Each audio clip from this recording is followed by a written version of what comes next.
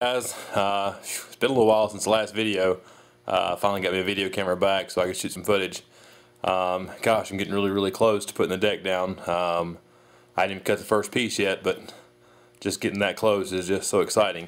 But let me show you what I've gotten done and give a couple of tips on what I found and what I've done. Gosh, I can't remember what I've done since the last video, but all of my bulkheads and stringers were done. Let me just start from the very beginning. I put the cap back on, and the first thing I did, you see there, is I pulled those two pieces of the top cap together. They were about maybe 3/4 of an inch too wide. When you close the window up there, that's why I went ahead and set the window back on, the windshield, and closed it to make sure my gap was right, and then it wasn't. So I took it and went ahead and took a clamp, brought them both in. And obviously when I was measuring all this, I went ahead and put me a little stiff leg or stiff piece of wood to get my height correct up there. It's actually sagging a little bit since I've taken them down. But I got all that right to begin with. Then I came in here and went ahead and, finished bedding and tabbing the bulkhead. Made the bulkhead there. Made the one in the very front. And got all that in after, like I said, I pulled that together. I didn't want it to be too wide and put it in and try to pull it together later. Obviously it can cause problems. And I'm not doing it quite like factory was. And I'll show you. Let me go up here to the front. Originally, the front stringers, I'm going to get all the way around here where you can see. Originally the front stringers would have come in, they would have followed the inside stringers right here. They would have followed those. Now that's the deck cleat there, so go to the inside of that. You can actually see, there's the deck cleat, there's the inside. Those would have come straight up and went underneath, just on the inside of what this is right here. Maybe you can get a better line right there. This one actually would have worked out perfectly. Now originally this was a 1/2 inch stringer on the inside, and this one actually would have worked out. It would have come up right on the inside of it, just perfectly with it. This one over here, like I said, originally was a 1/2 inch. Now it's a 3/4, and I'm a 1/2 inch too far this direction. The stringer just got off a little bit, so that would have made it actually come up and touch even with the outside of it. So not being able to do that, like I say, the front stringer would have come all the way up, to the front of the boat here. Not being able to do that to make sure I can get, where I need these pieces going up and down into the front boxes here level, I decided to go ahead and put my entire deck in, and then come back and build the boxes on top of it. You still have your supports off your sides of the hull. Coming over to the box. That's what's going to give it its I guess support from flexing in and out. Like I said, the top cap's the top part. It'll still be off the bottom of the hull, so this top cap will be pushing against this outside of the hull here. I've looked everywhere in the world. I couldn't see any problems with it. I had some it's called epoxy tile clad.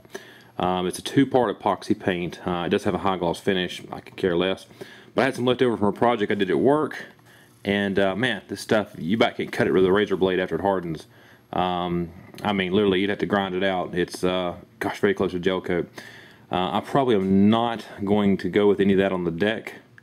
I'm in that torn stage between, am I going to go with, get some light where you can see me. Am I going to go with carpet back in here, or am I just going to go gel coat? I realize carpet can hold water. However, I've got enough fiberglass mat and stuff that I can do. I'm probably going to tab in 2 layers 1708 in the sides of the deck. I'm going to come in, I've got enough 1708 to do 1 full cover in 1708. Or I may do a chop strand mat, 1708, then chop strand mat on top of that. I've got enough to do it that I can definitely seal, obviously the bottom gets one, and definitely seal the top, that I just don't see any water getting in for at least a long period of time. This boat's not going to sit out at the lake. It's not going to be in the water. When it's in the water, we're going to be using it. The only time it's going to get wet is when it gets rained on or on the lake. Outside of that, it's going to be sitting here in the garage. So I'm really torn right now. I like the finished look of carpet.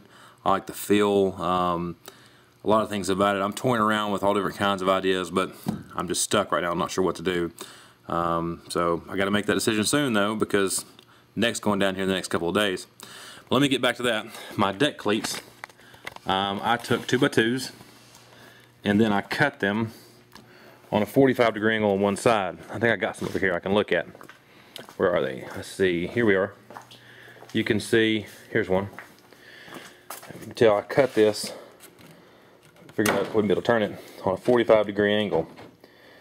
And so that way when I took and wrapped, and I did 1708, I wrapped 1708 all the way up and around. Here's one real close.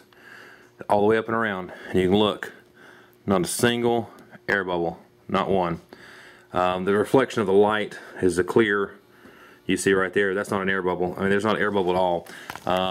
Like I said, what I did was when I took and had all this coated with resin, the wood, I mean, my fiberglass originally went up to about 2 inches from the top, just enough to get my deck cleat on without being on the fiberglass or the tabbing.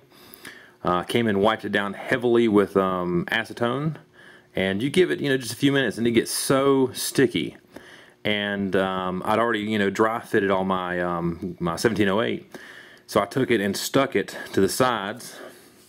Excuse me, right on the top. Pressed it down firmly on the top, and then my hands kept molding and wrapping it down and pushing it down and pushing it down until it was stuck there all by itself without any resin on it. And it would actually stay very, very well. Then I started with the top, and I kept pushing, working on the sides, pushing around the sides. And I think when you have that wide of an area, it's not a problem. I will agree that when you've got like the I did those with chop strand mat, that's the 3/4. They're hard to do with 1708 and not get them in here. You can see. Let me move this real quick.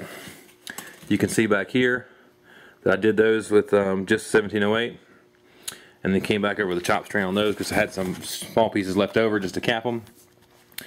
But the gas tank's going in here just shortly. I've got some, this is polystyrene. You can get this at Lowe's. Like I say, this is 1 inch. It's pre-slit. I don't care about that. But it's made for piping insulation. Everything I found on polystyrene told me that it was really good for all kinds of chemical resistance. Matter of fact, I even found a forum talking about how they use polystyrene to put underneath the gas tank. I do have a plastic gas tank. I just don't want any kind of, abrasion from vibration, etc. But guys, that's where I am. I can't wait to get the deck down. It's just one of those milestones that you just don't think it's ever going to get there. So definitely, I promise you, that'll be a happy video when I come back with that one. But that's where I am, and I'll talk to you guys later.